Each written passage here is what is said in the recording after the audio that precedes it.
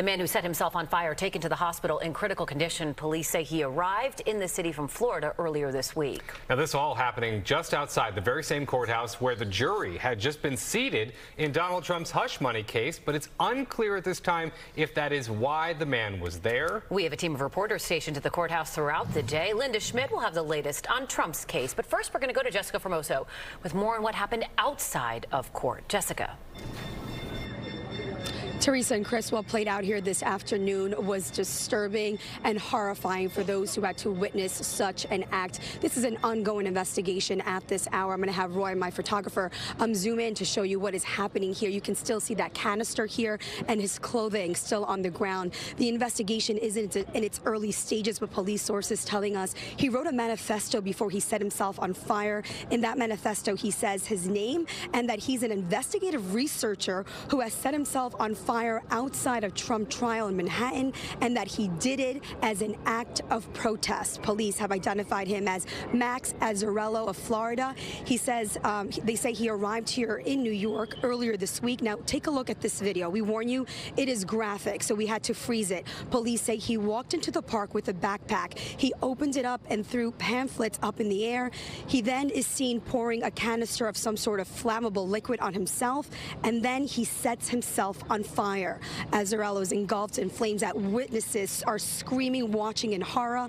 NYPD court officers and EMS rushed to the park. A fire extinguisher is used. He was immediately taken to the hospital and is listed in very critical condition. Authorities don't believe he will survive. Police say he's a conspiracy theorist. We do not believe he is, this was targeting any particular person or any particular group. We just right now labeling it as a sort of a conspiracy theorist, and we're going from there. But the investigation will continue. Of course, we're going to review our security protocols. This gentleman did not breach the security protocols. The park was open to the public. But of course, we're going to look at everything, and with the magnitude of what's going on around right here, we'll reassess our security with our federal partners. As you imagine, with the Trump trial underway across the street at criminal court, this area is packed with people. Some say they have seen Azzarello before and tell us he's been at this park for days talking politics and about conspiracy theories. There's a lot of folks out here who witnessed everything and watched in disbelief. Take a listen. He reached down and got like a big can, which apparently was propellant, and doused himself and then threw his flyers. And then he got the second can and yelled at me to run away, get away, and lit himself on fire.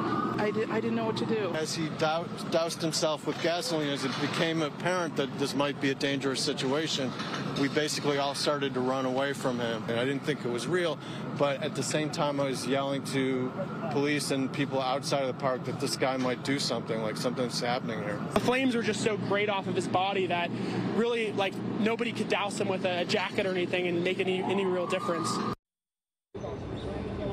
And this is a photo of Azzarello that we obtained from social media. Police say that they have contacted his family in Florida, and the family had no idea that he was here in New York City. But again, you guys are taking a live look now at the crime scene. Investigators combing through the entire park, trying to piece all this together. And of course, now they want answers as to why he did this. Of course, this is the latest we have from outside of criminal court. I'm Jessica Formoso, Fox 5 News. Back to both of you inside. All right, Jessica, thank you.